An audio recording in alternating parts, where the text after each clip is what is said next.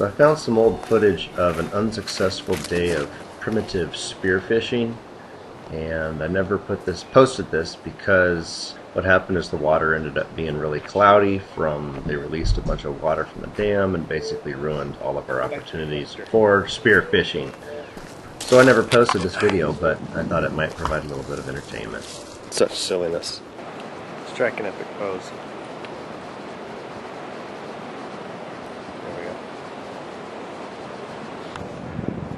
Okay, right there. Today we're going.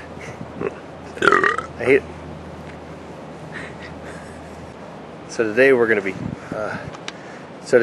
to be trying out my new harp. Make sure you're looking right here too, not right there. Everyone makes the mistakes of looking there instead of right there, and it looks like they're talking off into someone else besides their viewers. Kind of like staring at someone's ear. Yeah. And what we're going to be harpooning today is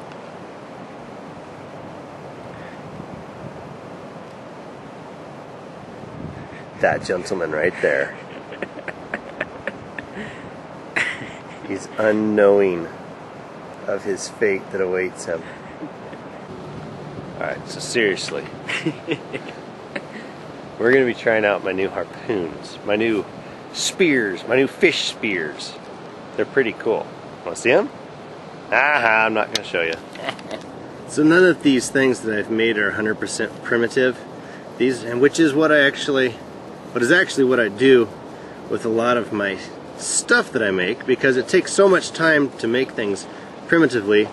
I make a lot of prototypes using, power tools even. And so then once I find something that works, then I use it